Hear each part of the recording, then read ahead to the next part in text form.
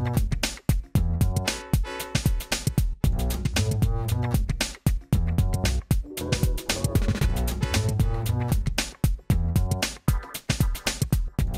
animal health law will actually do the three things.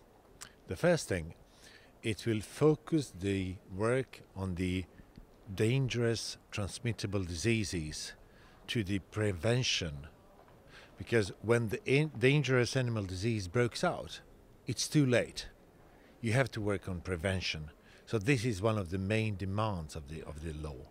The second thing the law will do is that will increase the fight against antibiotic resistance. We have a serious problem with antibiotic resistance in Europe, and this law is demanding the cautious and prudent use of antibiotica in the animal health. And the third thing, it will actually simplify the 40 different laws from 50 years from around different countries into the one single law. One of the practical measures is that every producer, every authority dealing with the animals will have to respect the idea of good animal health care, and by that not giving animals extensive amount of antibiotica that is case in some countries.